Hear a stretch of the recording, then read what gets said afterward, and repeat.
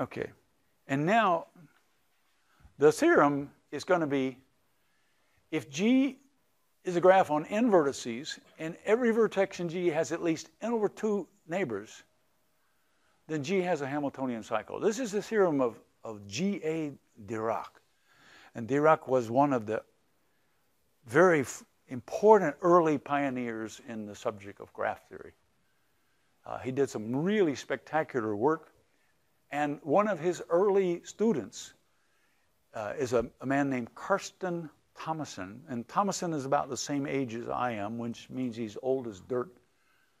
But Karsten Thomason is still today one of the top 1, 2, 3 graph theorists in the world. So Dirac's lineage is extremely important in the field. So the theorem is going to be, if you have a graph on n vertices and every vertex has at least n over 2. Now let's think about what it means to say at least n over 2. If n is even, well, n over 2 is n over 2. It's an integer. But when you say it has at least n over 2 when n is odd, it rounds up. So when you say it's at least 17 over 2 and it's an integer, what does that mean? It means it's 9, not 8. So if you look at the complete bipartite graph, k n n plus 1, that doesn't satisfy the condition.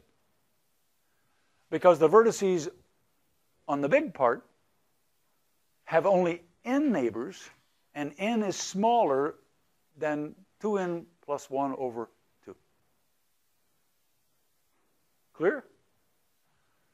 So the complete bipartite graph Kn n plus 1 is explaining why this theorem is tight. You can't get a stronger theorem if you can prove this one. Okay, we're going to prove this, and this is a real mathematical proof, but it is also the development of an implementable computer algorithm.